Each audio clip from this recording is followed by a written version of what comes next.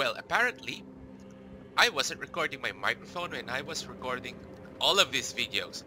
30 minutes of footage, all down the drain, because my computer wasn't recording the audio. Anyway, this is supposed to be a single episode for Oxygen not included, but I think I'll just skip through parts of this video that I supposedly worked on that didn't have any voiceover. Actually, forgot what I was talking about here. It was a couple of days ago, but from what it looks like, I added a. Actually, let's just go to the actual, to my actual base, and I'll show you what I have been up to since. What happened here? Why is there so much carbon dioxide? I think I have to close this one.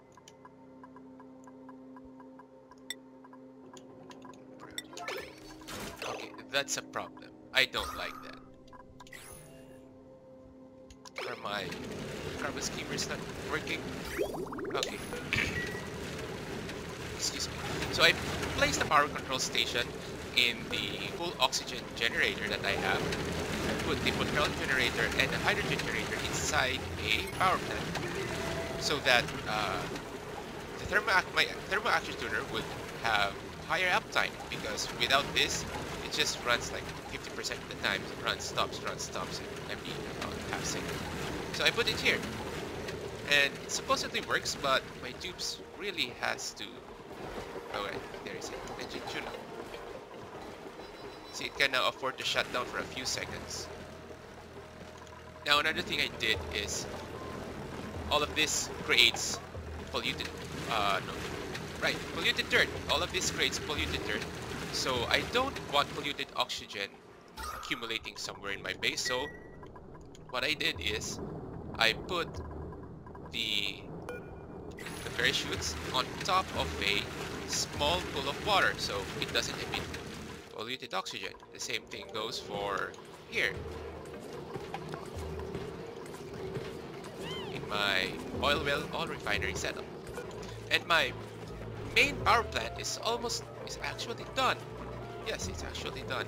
So this setup is a bit more complicated than the usual you see, because I put buffers here. For example, the petroleum has 3 buffer tanks. I use 3 buffer tanks for the petroleum generator, and 2 batteries here, smart batteries. This first smart battery is connected to the natural gas generator and will start at 40%. The other smart battery is connected to the petroleum generator and will start at 10%. So the natural gas generator will start first before the petroleum generator. And I also have this similar polluted water pump set up, so that before it starts emitting a lot of polluted oxygen, it's already being pumped. The hydrogen sensor is set to 1 kilogram. Both of this is set to 1 kilogram, and you have 2 carbon skimmers here. All the carbon dioxide this system produces is either, just gets emitted here, and the natural gas generator is emitting it there, so that the carbon skimmer just skim it. And the water supply is coming from here, from this water sieve that comes from my polluted water source. And the polluted water output of this carbon skimmer is going back to that water sieve, so it's just recirculating. Now I have to stop this. I have to stop the operation of this oil well, since I think I have enough oil to last for about 100 cycles. Not 100 cycles, maybe 20-30 cycles, depending on my power consumption. But I doubt I would use this anytime soon. So this generates a lot of heat, and to cool this, I'm creating another setup, another steam turbine aqua tuner setup. Now the only thing different here is that I have another thermosensor, which I will set to 200 degrees Celsius, and that's connected. Well, that's supposed to be connected to the steam turbine. The other thermosensor is supposed to be at 150 degrees Celsius. Make that 200 degrees Celsius.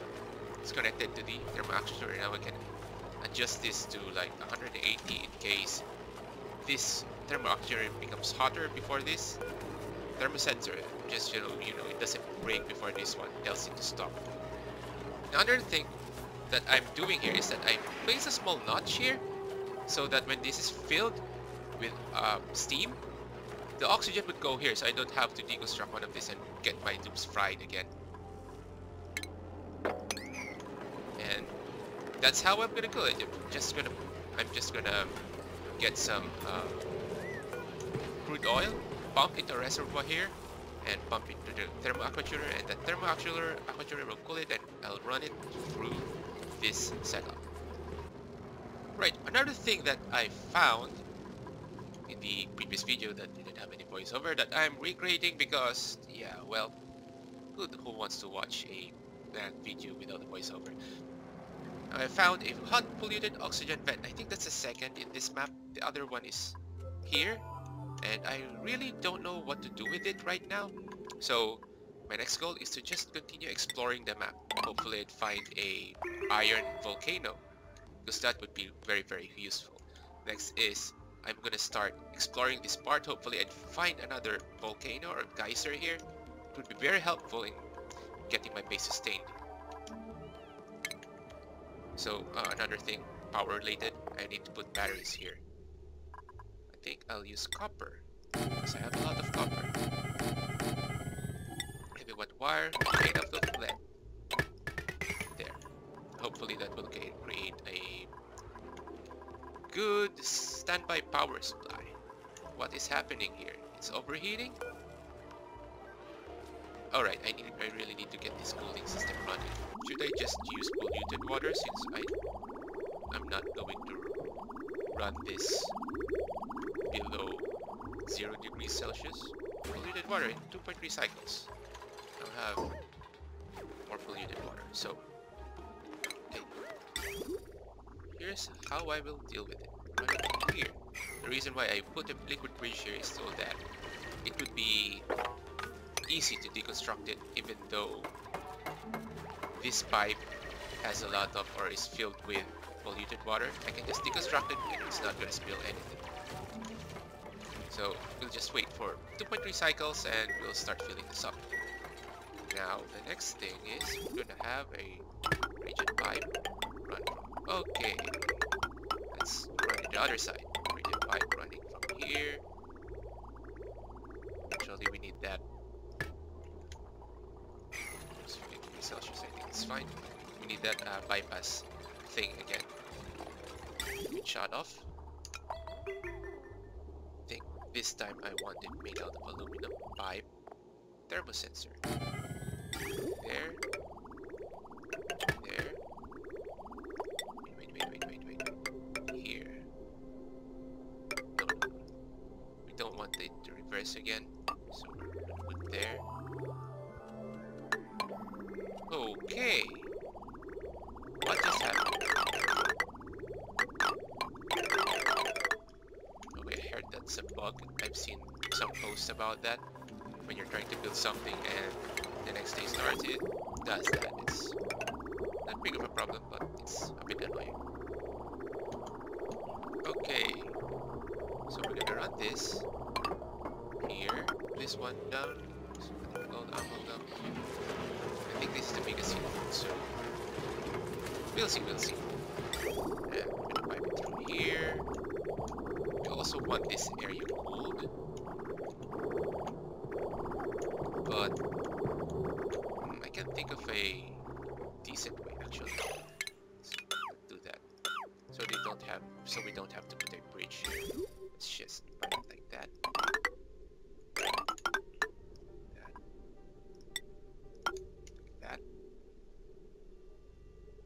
This is starting to look like a mess.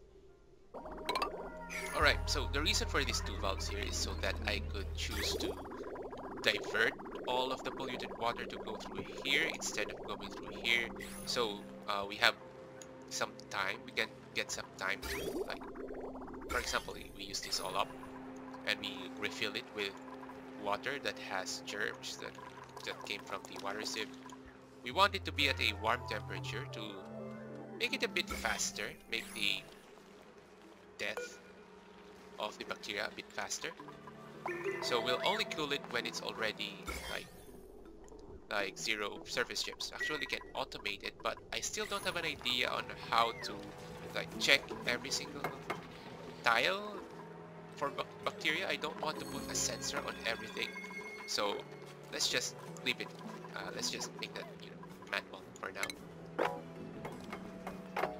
Wait, no. Hey, I think our setup's good. Just have to wait for the dupes to actually finish it, and then we can continue exploring. Okay, so my cool oxygen generator running down problem. The pipes are blocked because the electrolyzers are not using enough water, because it's at max gas pressure, because I'm creating or making too much oxygen. So we have to throw some of the water away. Not exactly throw, but we're just going to pipe it somewhere. Priority number 9. And we have to open this. Okay, so I've now enclosed this cooling system, this turbine aqua tuner cooling system. Now we just have to plug this liquid shut off and we can start running this thing. Now we just have to wait until it cools down. So while we're waiting, I think it's a good time to start exploring this part. Let's build ladder. And dig through everything. Or at least 4 tile height. Hopefully we'll see another geyser here. Hopefully. Okay, Travaldo is getting stressed out. Popped eardrums. Where'd he go? Okay, so I found this small space with natural gas in it, and I'm pretty certain there's a natural gas geyser here. Look, there's even a chromium, but you can see the actual geyser. So we have to explore that. We have to explore that area by going through. I guess we'll just have to go through here. To access that, we'll have to build more atmosuit stations here, because we don't want to deal with all of the chlorine. And our dupes are gonna get fried. So it's going to be a bit hot. Okay, so we just created a bit of a mess here. I don't know what happened. Was that dirt? Or was that sand that's here? I think it was sand. Oh, there you go. There's our natural gas geyser.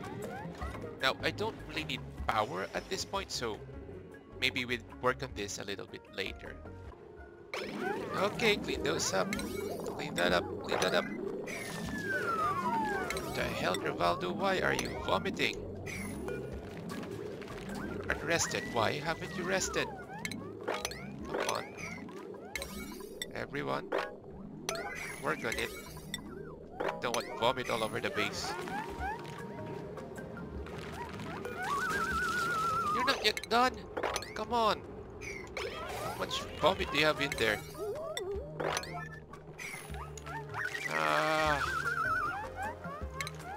Okay, this is starting to get annoying. What are you? Are you gonna go for one more? Okay, dupes, this is a problem. Okay, he's done being stressed. Now he just left a mess of vomit. Everyone's... No. We're gonna clean that up. Nobody's going to rest without that cleaned up. Okay. Why aren't you cleaning it up? Clean it up. Alright. Good. Is there something there? That's weird. Now just...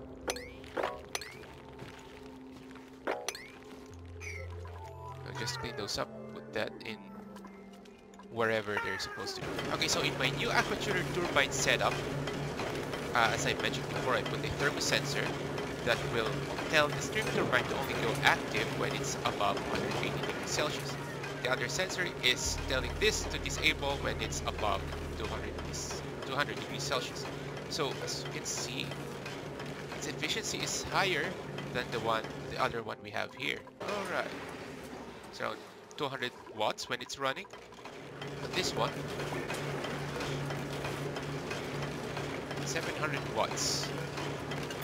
Around that. 700 watts, almost 800, 576 watts, so that's almost twice, more than twice than what we are producing here. So when you're creating the setup, don't forget to limit when the steam turbine is actually operating. Okay, so Travaldo is still stressed out because why is he stressed out? The duplicate is feeling the pressure. His morale is low. Okay, what does he want? Okay, whatever. And I don't want him vomiting all over the base again, so we are going to create, we're going to build a massage table somewhere. I guess this would be a good place to put a massage table. Actually, make this a recreation room. We'll make this a recreation room. Put doors here. And ladders here. What do we need for a recreation room? We just need recreational building, no, decor item. So, just put some flowers in there. Now we have to power that. Where are we going to get our power?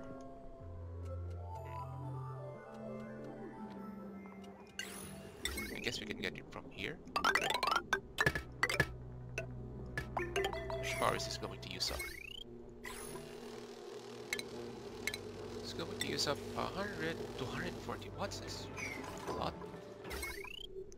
Let's see, what are we running here? Oh, printable. Oxyfern, of course. So, how much power are these things using? So, 40. Well, it's not really much. I guess we can run this too along with the others. We just don't want to run them all at the same time. Just have to be careful so we won't overload the circuit. Right, our recreation room is done, but our dupes decided to get a massage first before planting the decor item, so why? Oh, there. So it's not gonna give them any bonus because of that. So still a... Why? Okay. Build that door. Now it's a massage clinic. Wait. Did I miss something? Okay. So I forgot about that. Apparently, a massage table isn't the same as a recreational building. Well, doesn't really matter how much it's giving. No, it's not giving any morale. It just improves stress reduction. I think we have to. I'm gonna start making a recreation room somewhere. Here, no, but this undisturbed tiles is a good place to have pips plant wild plants. So I don't want to touch that. I guess we can make it here. Create the recreation. What the heck? I'm going to no. Let's do this first. Please don't do anything about that. Alright. We're going to create it here. Small recreation. Want this to be airlock, a pneumatic door. And what recreational building are we going to put here? A jukebox. We will need a lot of power for that, so we're going to... Okay, this is a bit of a problem. Guess I'll put it here.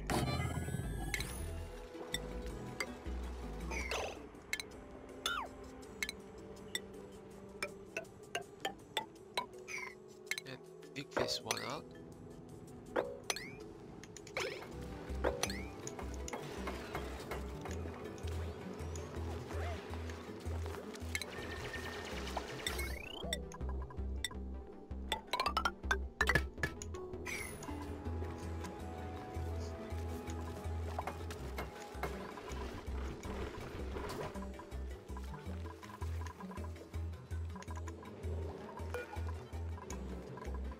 Okay, now we have a problem in our cooling system. We ran out of power and we have to jump start it, but there's so much pressure here that whoever's gonna whoever's gonna try working on this is gonna have their eardrums pop. If I connect it, I think I'll just connect it to the rest of the base. Let's put an override in this system. Let's put a switch. Put a switch here. Connect there. Put that in a high priority. So our dupes gonna do. So our dupes are going to do it first. Hopefully by connecting these two circuits, we'll be able to what are you doing? No, not good. That's why you people are getting stressed. Stupid dupes. Go and get out. Disable this building.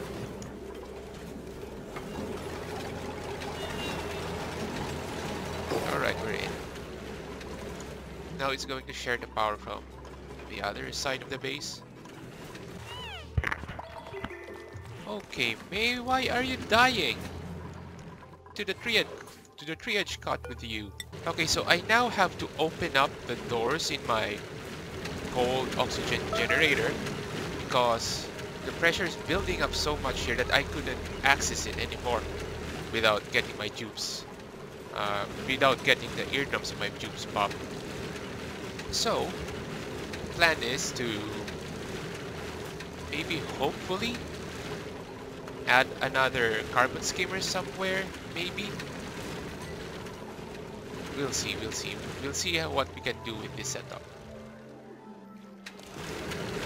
So down to 8.3 kilograms.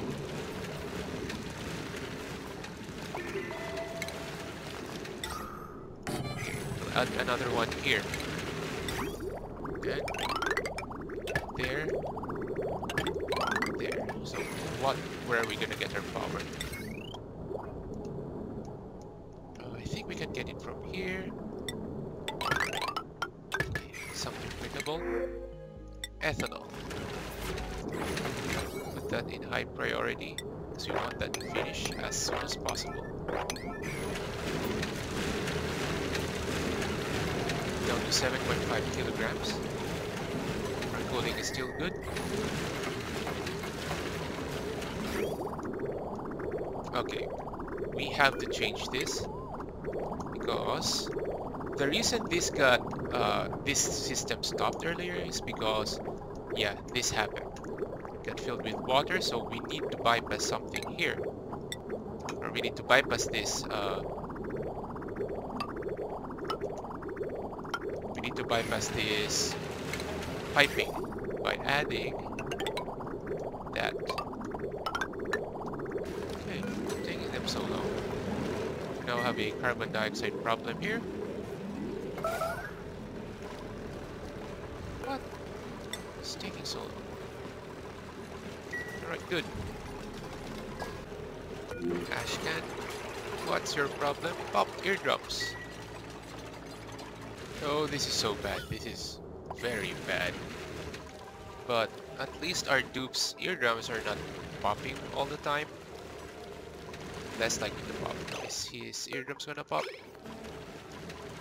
Hey, his eardrums pop. Okay. No. Don't run there. I don't know why I turned that on. No, I turned it off. Now we just have to wait for the carbon skimmers to do their work. Alright, so there's another geyser here. Wonder what this is. Hopefully it's something really useful. Alright, check this out.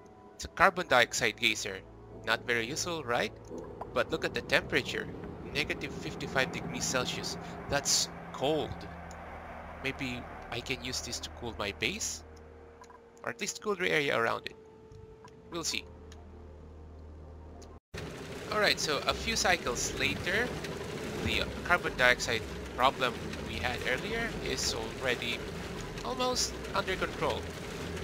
Maybe give this 10 more cycles and it would be back to normal. Not like the 2,300 grams, it's still a lot, but not as bad as 9.9 kilograms which we had earlier. So there you have it, guys. So I guess what we've covered here in this video is on how to set up a power plant, how to cool that power plant, and how to deal with problems, including stress. Stinky's stressed again. Why? Stopping wet. Where did you... Okay, follow Cap. Follow Cap. Where are you, Stinky? Where'd you been? Well, that's all for this video. Thank you guys for watching. If you have any suggestions or comments, just let me know in the comments.